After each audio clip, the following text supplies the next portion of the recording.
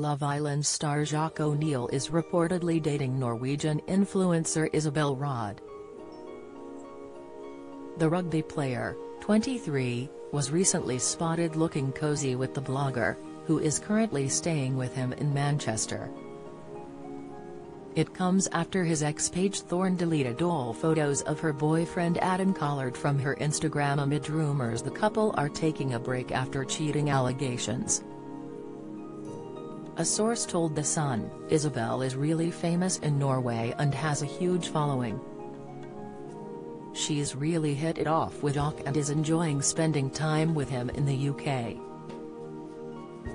They added, Isabel is here a lot and friends think things could be serious.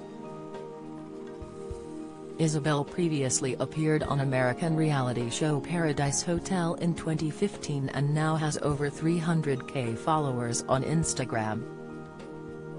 Isabel recently made her feelings clear about Jacques during a Q&A on social media recently when quizzed about her favorite Highlander. She replied, "Of course you baby," and tagged the rugby player in the post. On Thursday she deleted all pictures of Adam from her Instagram amid rumors the couple are taking a break after cheating allegations. The pair have been plagued by rumors as of late after a video emerged of the personal trainer, 26, with his arm around another girl in McDonald's. And Paige has now deleted all trace of him from her page, removing their loved-up snaps from both inside and outside the Love Island villa. A source has now told Mail Online, she's in a very low place at the moment. Adam currently still has all of his snaps with Paige on his Instagram and the pair remain following each other on social media. However, fans are concerned for Adam and Paige's relationship status as the pair appeared to be enjoying some time apart. Paige's representatives have been contacted by Mail Online for comment. It comes after she put on a very cozy display with her former Love Island co-star Billy Brown while attending Ekansu Kulkulola Sopali launch party on Wednesday. In the Mail Online exclusive video, Paige seemed smitten with Billy, 23, who appears to lean in to kiss her cheek while she rubs her hand down to his lower back. Whilst in the villa earlier this summer, Paige shut down Billy's advances, ultimately calling time on their flirtations so she could remain with Jacques O'Neill, before subsequently moving on with Adam. But Paige and Adam have been plagued by rumors as of late after a clip emerged of the personal trainer, 26, with his arm around another girl in McDonald's.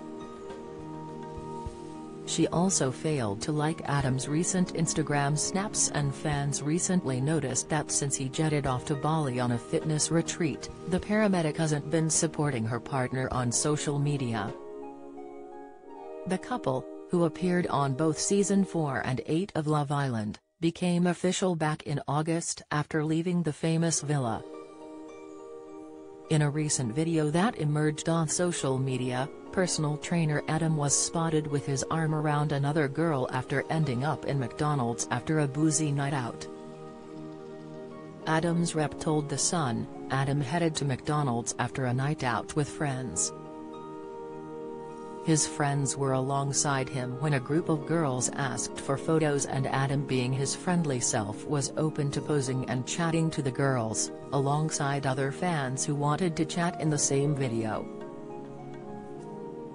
Adam understands how this video looks but wants to state that he left the restaurant with his friends and a box of 60 nuggets, with nothing or no one else, with the intention of getting home safely.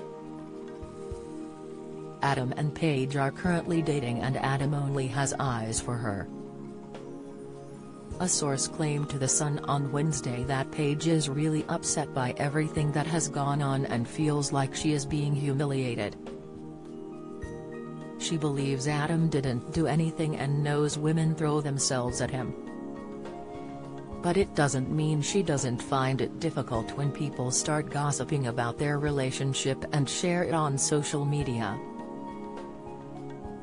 Paige had told Adam she needs a break and to spend some time away from him. Adam was a controversial figure during his first stint in the villa, with some of his scenes even sparking concerns with bosses at domestic abuse charity Women's Aid.